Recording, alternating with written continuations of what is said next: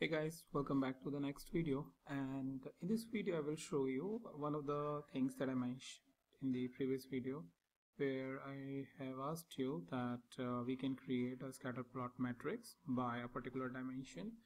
So for example, if I create orders dot head just to, so we have like order priority, ship mode, and product category, all of these different segments. So if we want to create, let's say by order priority, we want to have that dimension. So what we can do that, that if you want to visualize by the order priority, we can say order priority. We execute that. There is no need to execute now the index because earlier we visualized the values that were on the index from 1 to the last value, so no need to execute this. So I'm commenting it, and here instead of index which we created here, we are going to specify order priority.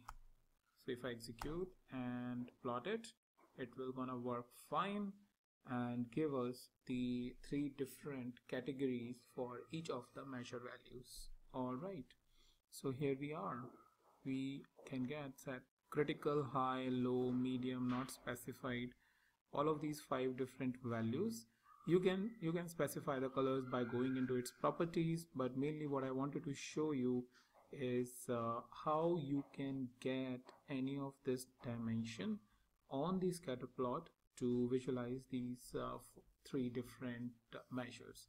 So as you can see, we can make it as complex as we want, and this is just a quick way. By specifying what kind of dimension you want in an index, you can get it out.